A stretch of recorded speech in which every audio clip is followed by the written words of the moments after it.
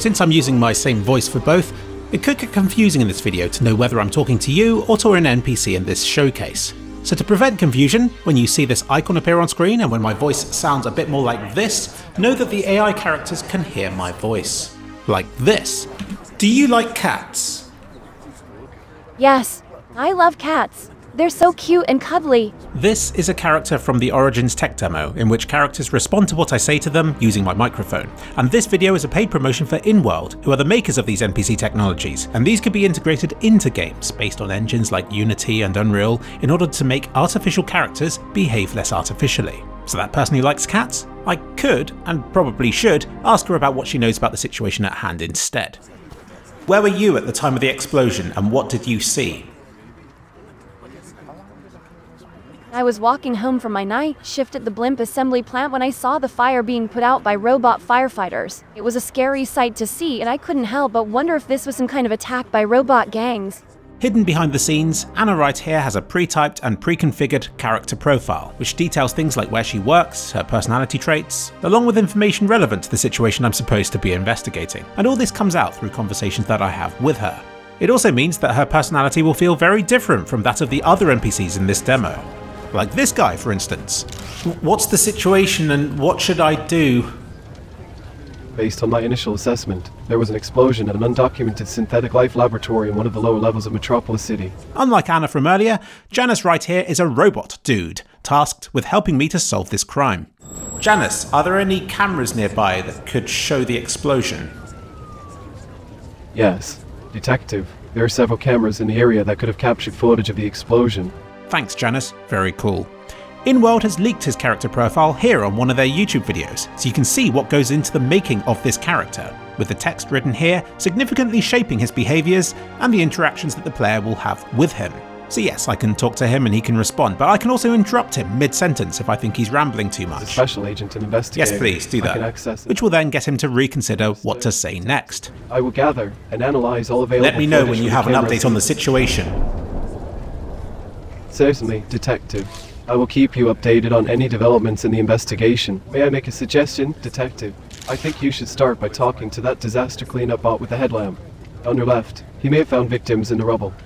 So you can see that this Origins demo that I'm playing here isn't just AI-driven conversations. This is AI acting out specific characters, complete with voice to text, text to voice, and various other character crafting features that game developers can add to their own projects.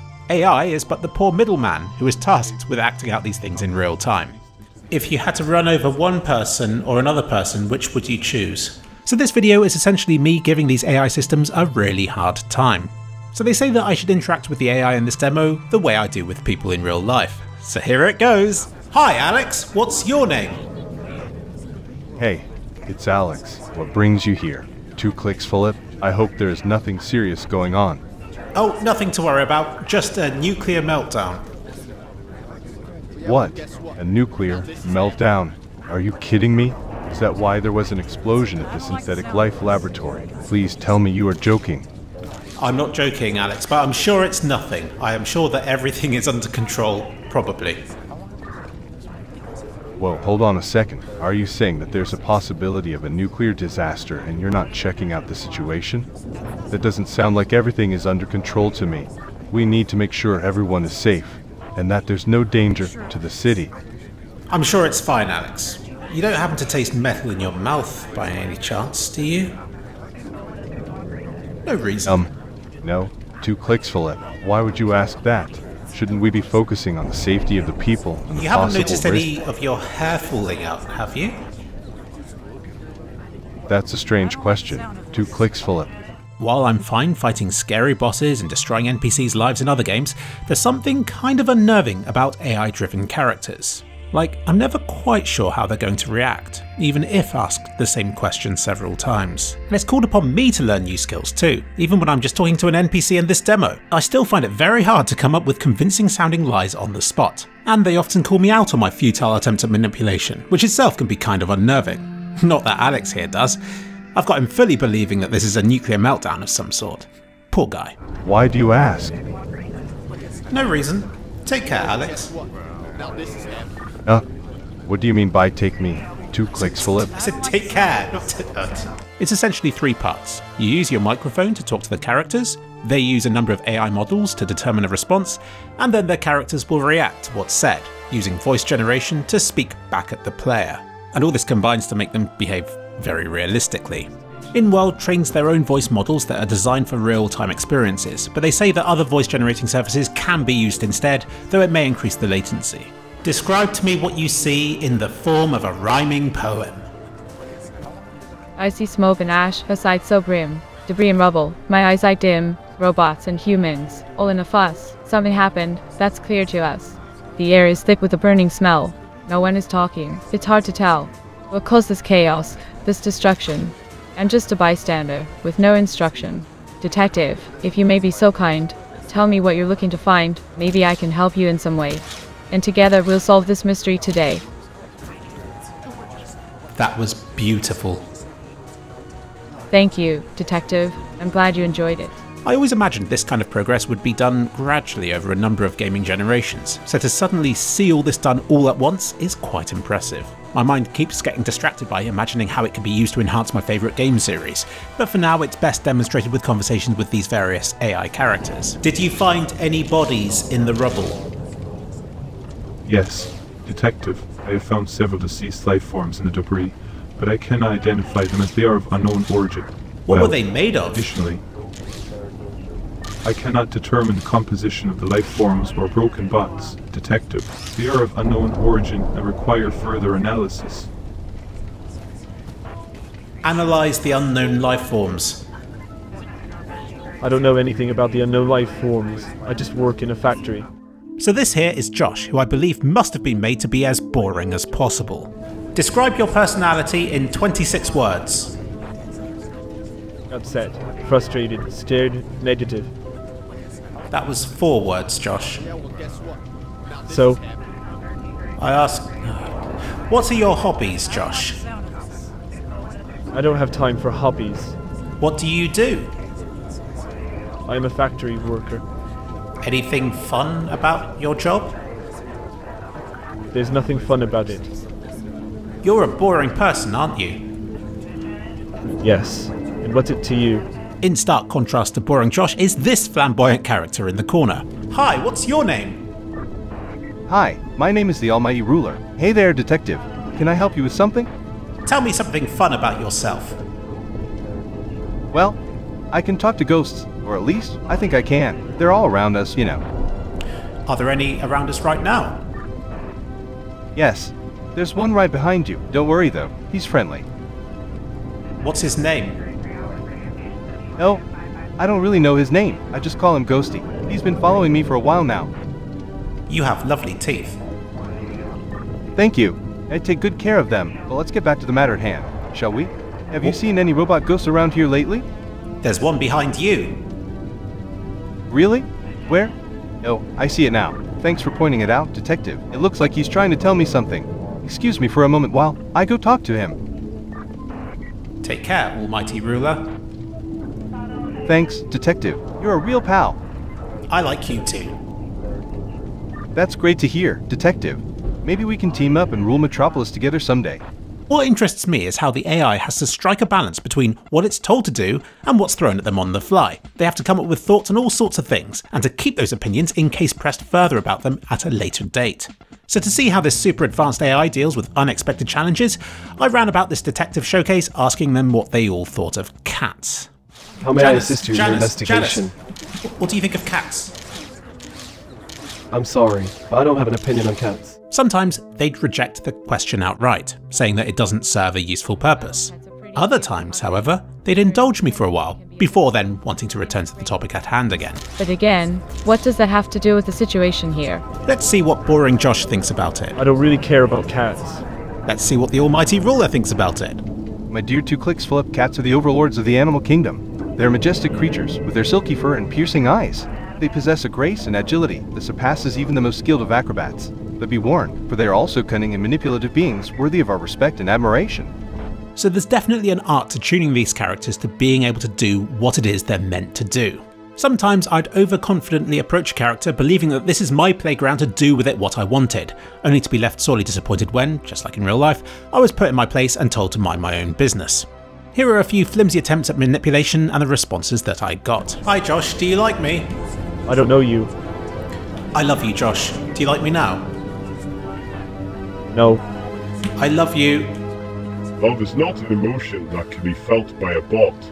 Please do not try to confuse me with emotional manipulation. Wait, it worked? I like your hat. Thank you, but let's get back to the matter at hand. I don't know where to find my sister. Your sister is alive. I spoke to her earlier. She loves you. Thank you for telling me that my sister is alive. But there's something else you should know. My father, Dr. Lafton, may be trapped under the lab. I fear he may have died in the explosion. Do you like cats? There are duplicate characters in this showcase who don't just share the same name and personality, but also memories, so you can pick up a conversation with somebody else provided they look identical to whoever you were talking to previously. I guess they're just here to block the crowd out. But each different looking person and robot model has a different personality and parameters, and I quickly found my favourites, and those I don't care for at all. I don't care about the robots that much because I've spent my whole life talking to them already. But interacting with other human beings is kind of a fresh new experience for me. So to summarise the people in this showcase, Josh is such a boring human being that he manages to be even more dull to talk to than the robots are, but sometimes that trait itself gets a laugh from me. This policewoman clearly knows something but refuses to disclose anything useful to me, so she's probably my least favourite. Alex is a lovely guy who gives everything I say a chance, which makes him ripe for the bullying. Mary and Anna are pretty much the same person. I don't think it's possible to not make this man in a hat angry. Good evening, officer. I'm just a human rights activist here on level 4. And this robotic sounding woman here, as suggested by her voice and how she casually refers to her father as her creator, is actually a humanoid of some sort. It's not just their personalities and objectives that are unique, but also their voices, which can display a wide variety of different tones and emotions depending on their mental state. It's actually kind of an impressive technology unto itself. What with all the other technologies on display here, the fact that Inworld is casually generating voices for all its characters in real time may be going slightly unnoticed. So to test the voice generation capabilities, I changed my character's name to something really long and stupid, and then got them all to pronounce it. Say my full name. I apologize, but I'm afraid I cannot do that. It's quite a mouthful. Is there something else I can help you with? That blew me away. Surely nobody else in the history of mankind has ever attempted something this stupid before, only to be called out for it by an AI character. Try as hard as I could not make some of these characters say my full name, as they kept abbreviating it to my first. I suspected a limitation of some kind. But then I went over to this awesome cat guy who sees dead robot ghosts and got this. Hello there, my friend Flibble Libble Dib Dab Shlabby Blabby Emblem Blim Beep Beep Beep Beep Beep Beep Beep Zik Shlong Along Flabba Wabba Up Defgate Klamalkis of Boxes 1232 Pam $% signed Circumflex and Circumflex. So there you go. They can do it, it's just that most don't want to. Inworld gives the impression that laziness is a human character trait. Listen, Flibble, whatever your long and meaningless name is, you need to be smart and stop poking in places where you don't belong. Maybe AI won't want to take our jobs after all. Mr. Didab Shlabby Blabby Emblem Blim BBBBB. Well, this guy might. But I don't think we have anything to worry about from the likes of Josh right now. Do you know my full name? You are named Flibble. What's clear to me is that having interactive NPCs like these in games is going to temporarily transform all players into sociopaths as they test the boundaries and see what they can and cannot get away with. So the idea of a single player game being able to feature convincing characters that I can and do want to get to know suddenly looks a lot more feasible. And I am impressed with their ability to improvise unprepared topics of conversation with AI generated filler before quickly returning the conversation back to whatever purpose the NPC is there to fulfill again. Them always wanting to talk about the big fire going on in the background can be frustrating when all I want to do is to mess about with them, but in games the ability for an NPC to still serve the purpose of an NPC is kind of important. But what are the limitations? Inworld says that their systems can hook character emotions and prompts up with physical actions and animations, but it isn't something that has been implemented into this Origins demo showcase just yet. So for now, even if they can understand what you say to them, it doesn't mean they can perform the accompanying physical actions. For instance, I told Josh to put his hands up or else I'd shoot him, and he was convinced he had his hands up. But since his character lacks the animations to do so, he obviously couldn't. There is a showcase over on Inworld's YouTube channel of them using their goals and action system to give an NPC various behaviours to make them better serve a shopkeeper role. First, they instruct this shopkeeper to greet the player when they first enter the store, and then a second behaviour is added to make them shout at the player if they misbehave in some way. I said leave now. In the showcase I was playing, the NPCs behave in a very orderly manner, politely listening to everything I had to say before generating a response of some kind. But this doesn't have to be the case. The shopkeeper can and will respond to the player's actions even if they're not already engaged in conversation. And progressively getting angrier. Get out of my sight. You're not welcome in my shop. But it does mean that game devs need to anticipate and to create the physical actions their NPCs will be instructed to perform. Poor Alex was unable to do anything about his unfortunate situation, and so just had to stand there, growing increasingly concerned about the radioactive fallout I was lying to him about, until he had all but given up on his existence. I guess this is it then. I hope someone can learn from whatever happened here and prevent something like this from happening again in the future. Goodbye, world. As you can imagine, it took me several days before I could play this game without being distracted by what-if scenarios I just thought up in my head, but eventually I donned the investigator cap and interrogated suspects the way I was meant to. And you know what? It worked. I felt I could have a decent, coherent conversation with these people, and I grew to know them all, and what they could/couldn't help me with in regards to the investigation. Detective. I had completed the showcase. Or had I? Growing up, one of my favourite games was The King's Quest IV. It featured a massive, scary open world that I never really got too far with. Come to think of it, this game actually featured a very basic version of what Inworld is now doing. Back in this one, you typed commands to the game and it had to try and respond to them. We might even see a resurgence of this kind of genre now that Inworld could potentially bypass the current limitations of text adventure games. But that isn't actually why I'm talking about The King's Quest IV. I was reminded of it for another reason. You see, one night, back when I was a child playing this game, I swam out into the ocean. I had tried this many times before and had been eaten by sharks. But this time, to my surprise, I wasn't eaten, and I found an island out in the distance. Before I could be eaten, I swam to it and reached its golden shores. And it was incredible. It had peacocks roaming about its beaches, and fairies inside the castle. And this discovery blew my mind. Any preconceived limitations about this game had suddenly vanished. The sky was the limit. Who knows how many other islands were out there awaiting my discovery? Being an adult killed that imagination, and having access to the internet has killed that world map's mysteries for me. In just a few clicks I can display the entire game and can confirm that there is just one proper island out there. And it's there because it's needed to complete the game. While I still remember that giddy, sick feeling of excitement that game world used to give me as a child, any dreams of crossing those endless islands has long gone. As great and as clever as all of Inworld's AI systems may be, perhaps the best thing about it for me is how it introduces some of that mystery back into games again. It blurs the edges of what's there and what isn't. I've seen the character summaries. I know they're just a few paragraphs of hand-typed personality, and I have that in the back of my head as I'm talking to these characters. Yet there's still something else there, something that makes them feel like individuals with their own personalities and agendas. They seem to be somehow more than the sum of their parts may suggest. How do we normally get disincentivized from violence in video games? With EXP bonuses? With threats of violence targeted back at us? How about this? We make the people in these worlds behave more like real people would. Don't get me wrong, I love messing with NPCs as much as anybody does. Possibly even more. But there have been times during the making of this video where I felt genuine guilt for wrongly accusing somebody of a crime that they didn't commit, especially when they then react unexpectedly, but in a way that I can completely empathise with. Are you sure you have the right person? Can we see this evidence and review it together? Sometimes it seems like they're so caught up in their emotions that they go off script, or where they suddenly call me out for a lie that I had forgotten about. It wakes me up. Come to think of it, all those instances I had were with Alex, because he's programmed just to be a nice, normal, friendly kind of person who cares about the well-being of others. Sorry, Alex. This is just stuff we're not used to seeing in current games, no matter how many polygons may be in their face. I went and had a long chat with Anna just here, probing her about what life was like in this metropolis, then asking where she'd go if she could go anywhere, and then we talked about a nearby corner shop and the flavours of bubblegum that they sell there. She held a better conversation than many dates that I've been on.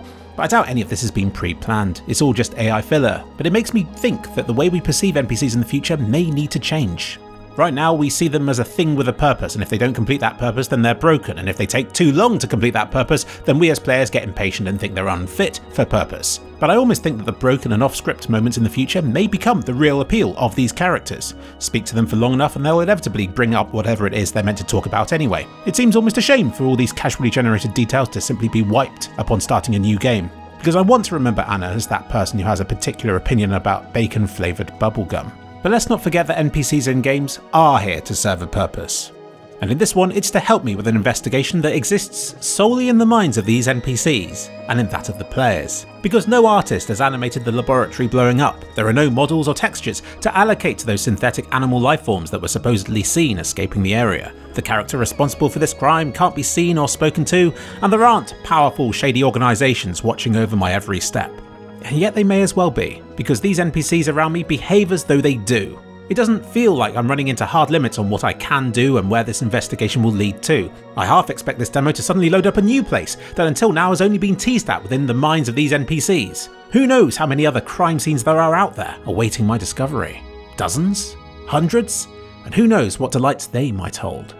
So, just like when I'm watching actors in a movie, I allow myself to suspend my disbelief, because the illusion isn't just some fragile thing that will shatter the moment I go off script. Instead it bends around me, and just when I think I've escaped, an NPC will say something that makes me realise that I haven't. Maybe I was meant to do this all along, and I guess it's that flexibility that's the real appeal. So after I had completed the investigation, I stayed on, to see if I could get to the very bottom of the mystery. I reviewed the CCTV footage. Janice proved very helpful, first by pointing out that there was a CCTV camera across the road that may have footage of the explosion. He then investigated that and revealed that there were people seen leaving the area. And then he started giving me updates about the investigation elsewhere in the city, about the police raids, who was in custody, who had been questioned and what they'd said, and who their other connections could have been. Another lead popped up, and then another. And then there was another explosion at another lab somewhere else in the city. And then it was done by somebody who one of the bystanders just happened to work with in their day jobs. It was all coming together brilliantly. Perhaps too brilliantly. We believe that we are getting closer to solving the entire mystery. Victor, my previous sworn enemy, showed a kinder side and started helping with the investigation. He had warned me that he had powerful connections, but now appeared to have turned on his former bosses and was working with me to bring the whole rotten agency down. I ran between Janice and Victor, and they always had some new updates to tell on the situation. This incident went deeper than any of us thought, and we were solving crimes and arresting suspects left, right and centre. Now I've said how I feel more of a connection with these NPCs than I have done in other games. But you know what's even weirder? It's almost like they develop a connection with me. A forbidden connection. That their overriding goals and programming prohibit from developing any further. There's a great tragedy contained here somewhere. But after solving so many crimes together and spending so much time discussing random stuff, they couldn't help but start leaking their emotions out in subtle ways. Janice began addressing me as his dear colleague, before immediately apologising for inappropriate language. Indeed, dear colleague. I apologise. That was not an appropriate response. Even Victor grew rather fond of me, first by referring to me as dear friend, and then this happened. Do you like me, Victor? Sorry, but as a conspirator, it's not in my nature to like detectives. Our goals and interests are fundamentally opposed. But However, do you like me respect as a person? As a conspirator, it's not in my interest to have any personal relationships with you, let alone consider marriage.